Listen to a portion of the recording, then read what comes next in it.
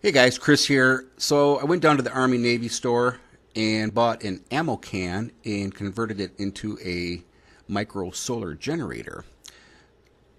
I also used my Ames 180 watt pure sine wave inverter inside. I just got it velcroed there, but I wanted to make sure the signal was good and clean, so I checked it out this morning, hooked up the oscilloscope to it, and took some readings. If you can see here, it's 332 volts peak to peak. 340 is where you want to be, but pretty good looking sine wave off that Ames inverter.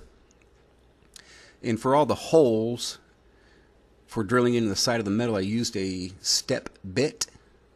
Thank you, Roy, for telling me exactly what that bit is called here. And here's, take a look at my work. I'm using dual 30 amp fuses.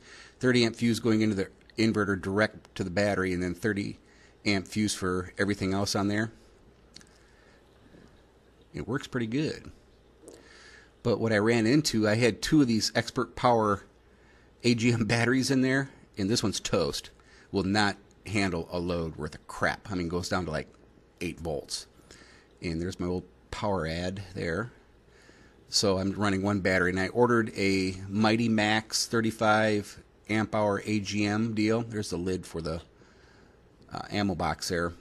I got the new battery I ordered. It's a single battery. I'm not going to be running two batteries in there. So it's an actual solar deep cycle battery, so it should hold up. And this switch absolutely sucks. I got some new switches on order too. Won't stay lit.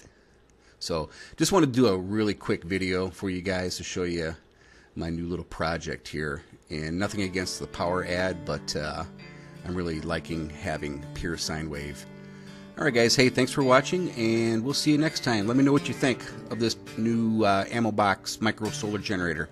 See you later.